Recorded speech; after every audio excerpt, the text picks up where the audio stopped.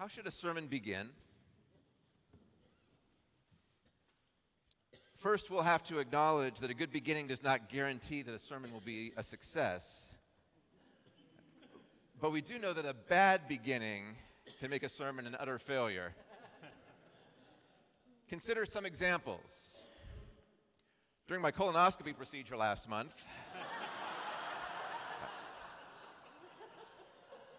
or while driving to church today, I felt the Holy Spirit telling me to toss out the sermon I wrote for you last night and try something brand new. Or here at the wedding of Joe and Maria, let us remember the words of our Apostle Paul in 1 Timothy chapter 2. Or maybe, wow, the Twins really do have a hard time with the Yankees, don't they? Too soon, I'm sorry. The point is, if you fail to hook them at the beginning, you just might lose them. Jesus, fortunately, appeared not to have such problems. He nailed that part of Preaching 101. Blessed are the poor in spirit. These are the first words he has to say to us. At least in Matthew's account, they're the first extensive public statements that we hear. Jesus, the teacher Messiah of Matthew, begins his career with the Sermon on the Mount. The whole sermon is his inaugural address. It's where he chooses to begin. And we can learn a lot about a person's character, a lot about their priorities by what they say first. Someone who doesn't know where they're going will make that clear pretty immediately, in my experience, but somebody who has a destination in mind will point the way. And so with his opening lines to the assembled crowd of students, Jesus announces boldly that things are going to be different now. His tender words about who is blessed, they aren't fluffy folk wisdom. He's not wishing that people who struggle might discover a better life or become more optimistic. He's announcing that it will not be business as usual anymore. Not with him, and certainly not with his followers, not with this kingdom of heaven thing that he's come to bring about. We should take note that Jesus begins with poetry. He doesn't introduce himself and his good news with soaring, complex theological principles. He doesn't show up with explanations, not even scriptural proofs, certainly not threats, no leadership principles, no flashy miracles or exorcisms just to break the ice. He doesn't make a lot of noise at the beginning. His poetry pulls you in. And there's this riveting rhythm to his words. Blessed are those who mourn. Blessed are the meek. Blessed are the merciful. Blessed are the pure in heart. For they will be comforted. For they will inherit the earth. For they will receive mercy. For they will see God.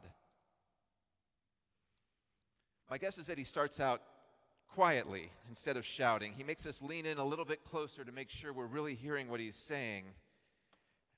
And I'll bet it sounds a little bit choppy at first, but then a rhythm starts to emerge in his words and he gains energy. What starts off as strange and really disruptive, if not ridiculous, suddenly starts to sound normal. Before you know it, the repetition and then the cadence, it means emphasis. Before you know it, the pattern of blessed they, blessed they, blessed they becomes a rallying cry. It creates an overture that will introduce Jesus and his ministry. And that rhythm of his, full-blown, establishes a sense of promise. The poor in spirit will receive, the meek will receive, the merciful will receive. He begins with poetry, but he begins with promise. And the promise, it's not wishful thinking. It establishes a new reliability. The promises, they're declarations of who Jesus has come to help. They aren't good luck charms. These are announcements. Announcements of where the Lord will be, for who he will be with. He says, this is where you all can find me from this point forward. But it's a message we push away all too often, isn't it? It's a message that falls prey to our desire to make Jesus into the Messiah who has come to establish good manners. That desire ruins this passage when we make these claims into ethical instructions. Be nice, take turns, live more humbly. Remember, only the gentle people can have God's gifts. There are other mistakes, and a second one will hijack the poetry in even worse ways. This is when we pretend that Jesus is somehow redefining what true contentment really is. That he's telling people their suffering is good for them, if only they could just see it. You're the people who suffer, so we don't have to. Thank you for your service. Meanwhile, we'll strive for more and protect ourselves. If you need a closer look at the diseases that afflict the body of Christ that we heard about from this pulpit yesterday, look no further. That attitude is one of the leprosies of American mainline Christianity. But no, Jesus is doing something really different here. He's making declarations that are our mission statement.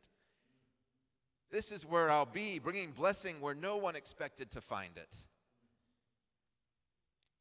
Jesus' presence in the world, beginning now, begins that some people are blessed. But what in the world does blessed mean anyway? It's a hashtag, which means its meaning has probably been lost forever. It's a churchy word, which means we say it a lot in congregations. People in the pews will all nod when we say it, but nobody dares raise their hand to ask what it means. I mentioned that he's not dispensing good luck charms with these words. He's not saying, I really hope God takes care of you. This is a different kind of thing than, say, the blessing of the animals that took place in some communities last Friday on St. Francis's feast day. I've never blessed animals, so I admit I'm kind of out of my element here. My son did tell me once that he baptized our dog when he was a puppy. I imagine, may your kibble be fresh and don't bite the mail carrier, right? Don't pee in the narthex on your way out. Or for my dog, it would really be a way of exercising pastoral control and saying, please stop eating trash out of the kitchen trash can. But the wording and the form of this part of the Sermon on the Mount is different. Something else is going on here. A better translation than blessed could be satisfied. It has the sense of unburdened, happy in some translations, in a contented way. At peace. It means that you've been seen. It means that your needs are met. Of course, then what becomes jarring is the groups that he's talking about, the poor in spirit, the persecuted, all of the others. He says he will bring satisfaction and peace to the very people who seem almost certain to lack those things. So what's going on then? How can the people that Jesus is talking about, those who seem to lack so much power and prestige and comfort and agency according to our conventional standards, how can they possibly enjoy the benefits and the fullness that come from God? Well, Jesus says they do. You, he says, the poor in spirit, I see you. He's talking to people who are broken, people who have been robbed of their spirit, robbed of their liveliness. You know, the people whose eyes never leave the floor when they speak to you. People whose instincts have been radically rewired. They can never get past self-questioning. People who have given up on a sense of their own worth. Those of you who mourn, he says, I see you too. Those of you who suffer grief and loss on a continual basis, and you live with the emptiness that never goes away. People who have been deprived of joy, people who have lost a spouse or a child. Those of you who lost a job you loved and is never coming back. Anybody robbed of their innocence or robbed of their physical health. People who have lost homes and been denied the opportunity to settle, to really settle into new ones. Jesus says, against all odds, you will know peace. The meek, he says, the people who get stepped on, the ones with no legal representation, the people who don't count and who don't get counted. Jesus will make them blessed, unburdened. He will go to those who have no power over others, those who refuse to exploit others to get what they want. These are the people who have been told they have to stay docile. They'll get classified as the enemy. But Jesus will make them satisfied. Jesus will raise them up. The earth will belong to the meek. Those who hunger, those who thirst for righteousness. These aren't the moral reformers. These aren't the folks trying to shut down the local liquor store. These are the victims of injustice. These are the people who ask you to remember the names of their children because those children were cut down and cut off. And the names and the memories are all that are left. These are the people who get blamed for everything. But if Jesus is to be trusted, they will hunger and thirst no more. He will make them full. He sees peacemakers, not the people who put their names on petitions or who pass policy resolutions in the safety of a conference room, but the people who put themselves directly in harm's way. The people who stand between warring groups, whether those groups are nations or neighborhoods or members of a war-torn family. Peacemakers intervene. They put their careers and their reputations on the line to oppose injustice and violence. They surrender privilege. They're the people who provide tangible sanctuary for those who have targets on their backs. People who would do whatever it takes to protect the powerless. Jesus has come for them and to be seen in them. Even the persecuted will be relieved of their burdens. The people who have their dignity or their wholeness denied or stripped away from them. The people who are shunned because they're not productive enough. The people whose quests for truth and equity earn them rebukes and doors shut in their face. Jesus said, I came for you. And so right here, right at the opening of his ministry, right in his first big speech, Jesus announces his intentions for the kind of people who stay out or who are kept out of public view, the kinds of people who suffer as a chronic condition, the kinds of people who are taken advantage of by strangers as well as friends, the people who are made to feel like objects and not subjects.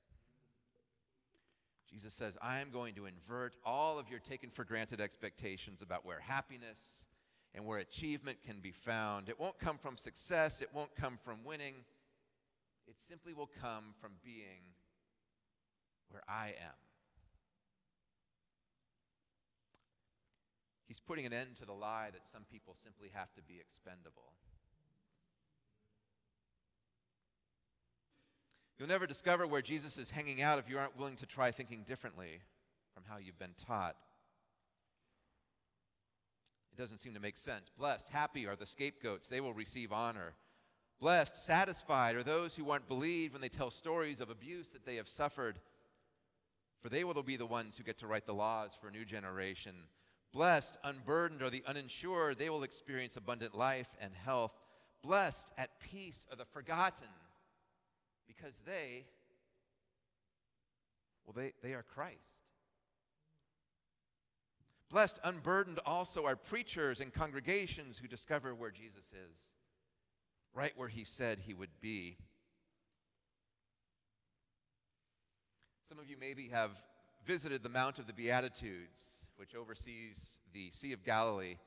If you've been there, you know it's beautiful. It's a hill, and on top is this lovely 20th century Roman Catholic church. It's surrounded by gardens and by vistas where you can sit and take in the fresh air and look out over the lake. And the church is dedicated to these precise words, to Jesus' promises of blessing.